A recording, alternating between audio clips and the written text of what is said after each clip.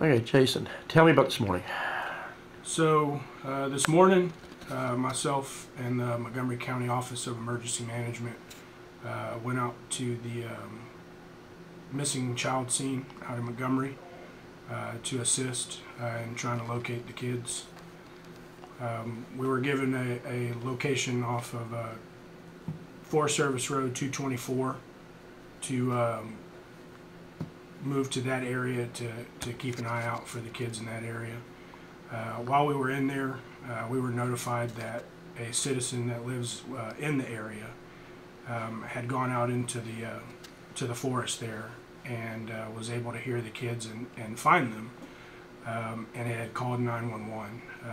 Montgomery County 911 was able to get a GPS location from that citizen's phone when he called in to 911. And they were able to provide us with GPS coordinates. From the GPS coordinates, I was able to determine that I was probably about 400 to 500 yards away from where that coordinate was at. But because the thickness of the forest there, it took about a half hour on foot to get in.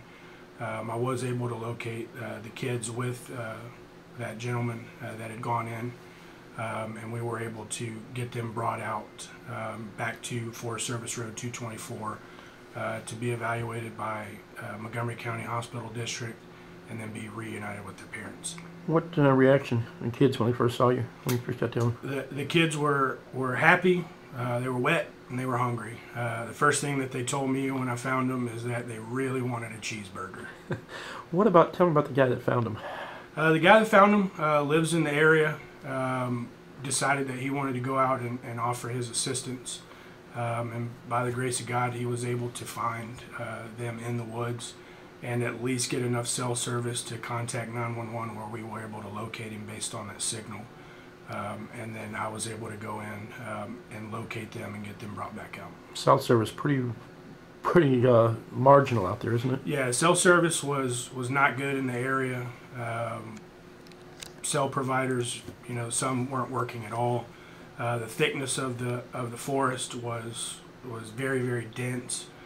Because of the overcast and rainy conditions today, being able to locate waypoints, like the sun or something, to be able to determine direction was difficult. And we were actually using sirens from emergency vehicles on the roadway so that I could listen and try to determine which pathway we needed to take to get out of the woods. So if this would have been last night, you in the woods trying to find them, been a little more difficult coming out too? Definitely the middle of the night. I mean, trying to find a waypoint in the middle of the night to even know your bearings is going to be difficult. Putting the rain on top of it just made conditions even more harsh. The thickness of the forest, once you're about 10 feet inside, there's no seeing back where you came from. Basically you're just surrounded at that point. What about kids coming out? I mean, it took you a little while to get out of there too. Just trying to pin drop and sirens and everything else getting out of there. Yeah, it was difficult to use mapping because of the rain. It was making it where devices were hard to get them to cooperate. And getting the kids out through that terrain did take a little bit of time. But we were able to get them out utilizing the audio signals from sirens on the roadway to kind of give me a waypoint to keep working towards. Did they say how they got lost at all?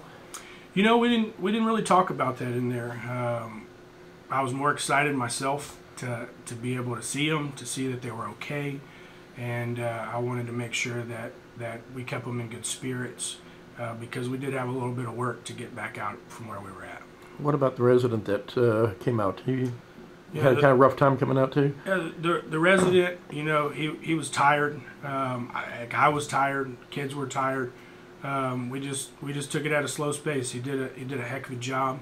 We owe a lot to him for being able to locate him. What did he say when he came? Did he just come up on him, or? Yeah, he said that he decided he wanted to go out and see if he could lend his assistance, and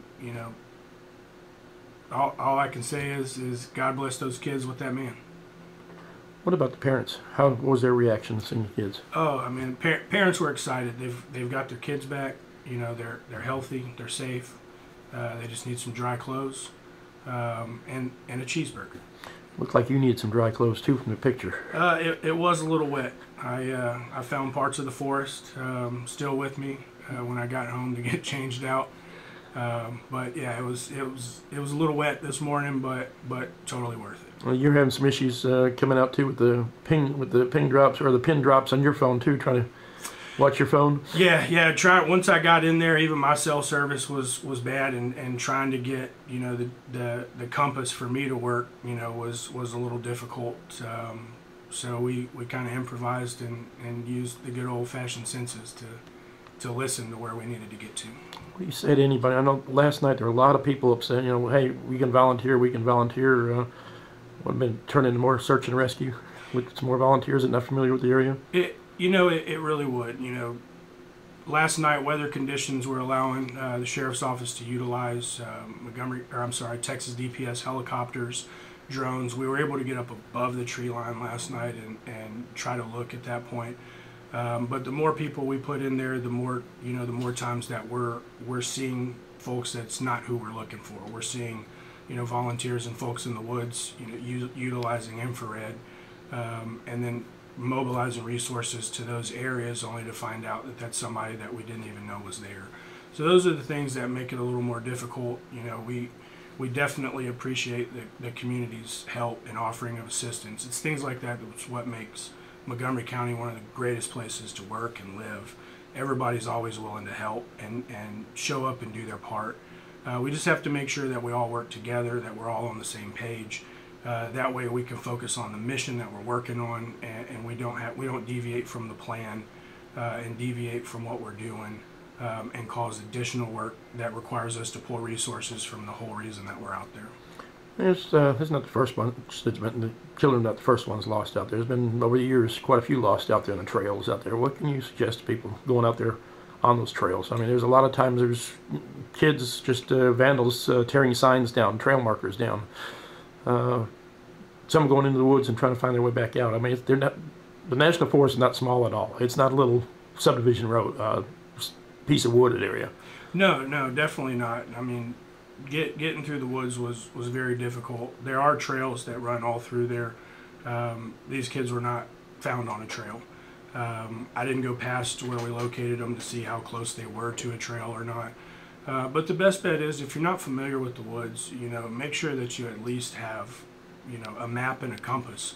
Old-fashioned maps and compasses don't require cell service, and make sure you know how to use them. If you're going to go out in the woods, go out and enjoy what God gave us to look at. But make sure that you've educated yourself on how to read a map and how to use things like that, so that you know how to get back to where you came from. Of course, kids, take your kids out in the woods. Teach them how to do these things. Teach them how to be responsible out there and be able to utilize the tools that we have. We can't get to the point where we're so dependent on cell phones and technology that we forget that we still have good old-fashioned devices that still work and always will. Anything else you want to add? That's about it, man. Okay.